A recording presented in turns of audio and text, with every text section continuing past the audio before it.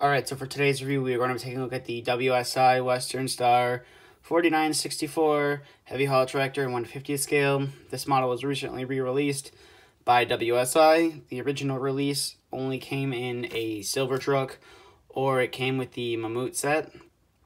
In the new release, you can get it in 3 different colors. You can get it in black, as you see here. You can get it in red, or you can get it in white. So let's start off the review here. So the first thing you can see right here is the Western Star name is etched out in the exhaust cover, and you do have some etching out right here as well, just on your exhaust cover as well. Now the mirrors do come glued onto the model, which is nice, so you don't have to worry about losing them or having them fall out.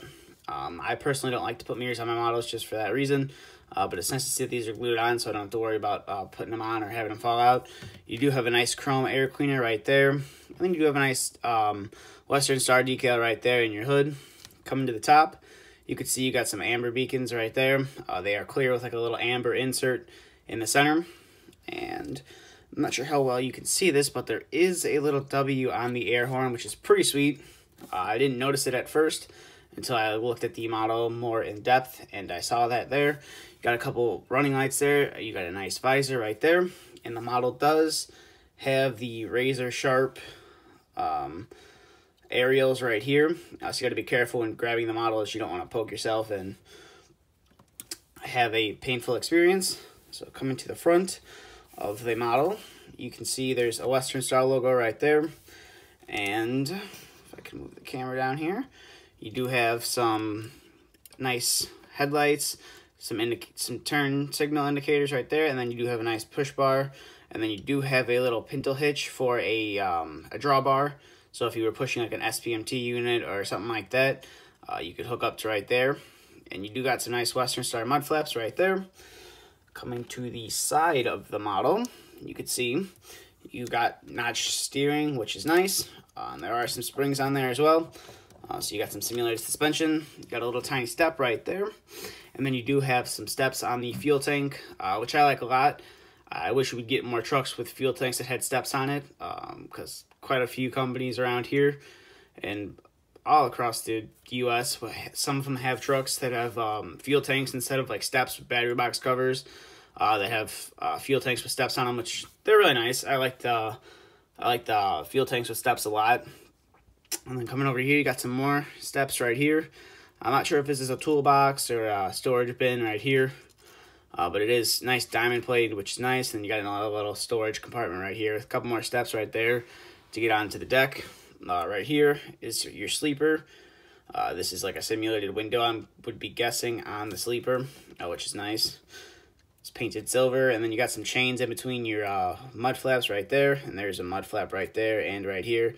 And your mud flaps, they do have a W on there for the Western Star. Coming to the back of the model, you got a nice black toolbox. It's your headache rack, which is nice. You do have a couple beacons under there. You can see right there, you got a nice, would be your like brake lights or running lights. And then you do got some nice like working lights right here, or I'm sure you could have them on as you're running as well. And then you can see right here, you got a nice oversized load sign. I'll show you the features of that in a little bit. This is all etched out right here, which is nice. It's just some black painted mesh. Unlike the C500 where it had the chrome, like a piece of chrome mesh, this is all just black mesh, which I like a lot better. And then the fifth wheel, it can accept any sword trailer that you have. You just got to be careful with it, as I've said in the previous review. To me, it feels like a cheaper version of the sword fifth wheel, but it will lock in, and it does move up and down, as you can see right there. And it does make the locking noise. You do have some nice diamond-plated mud flaps or fenders. And then you do have the axles, and they are painted black as well. Coming to the rear of the model, you can see right here, you got some more simulated braking lights. And then you do have a tow hitch right here, so you can also put a drawbar in there. Comes with a little pin to stick in so you can secure the drawbar. And this side is basically the same as the other side. The doors do open on the model, as you can see right here. They open, and the mechanism is pretty well designed. They don't stick or anything. It's just a very smooth mechanism. Both of the doors do open, which is nice. and then you can see a nice grille right there. The hood does open on the model, and it has no problem opening. Opens to about there, which is nice, and you can see that there is a nice detailed, what appears to be a Caterpillar engine, which is nice. I'm not sure if what engines would come on this truck, but this one seems to have a Caterpillar engine, and everything's modeled very nicely. You got pipes and stuff running to your radiator, and pipes that run to your air cleaners, which are nice as well. And we can zoom out here, and I'll show you some of the functions. I'll show you the oversized load sign. That does work. You got to be careful with this, as the cylinders are very stiff, and the headache rack to me feels like a kind of a fragile piece, so you don't want to force it up. That's about as high as I can get my oversized load sign to go, and it folds right back down. You just got to be careful with it. You don't want to break it, as the model is fairly expensive. It just slots down like that. When you do get the model, you do get a ballast box right here.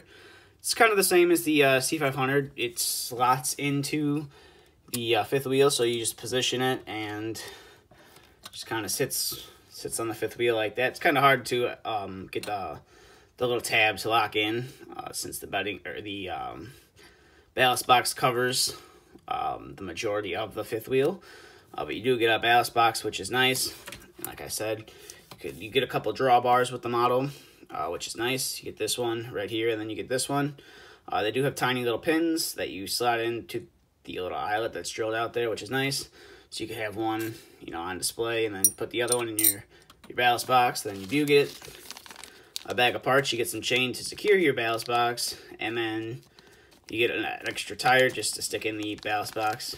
And then you do get a couple lights to put on the back for when you're hauling something. You put the lights, they would slide into place right here.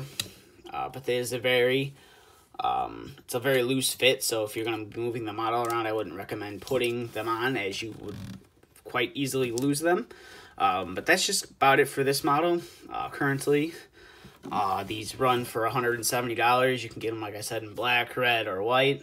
I'd recommend picking one up if you're in the market for one sooner rather than later, because they say they're limited edition, so they might sell out, and you're going to have to hunt for them on eBay or some retailers that are going to have them for some crazy prices. But the model does retail for $170 as of the time of this video. That's not shipped. It's a nice model. I'd recommend picking one up if you're looking for a heavy haul tractor, and you just don't want the Kenworth C500 and you want something different. I'd recommend picking one of these up. But that's just about it for this review. So if you have any more questions that I didn't get to about the model, feel free to ask. If you'd like to follow my social media, I have a bunch of pictures posted on my Instagram about this, and I will be posting some to the Facebook page here in the next couple of days.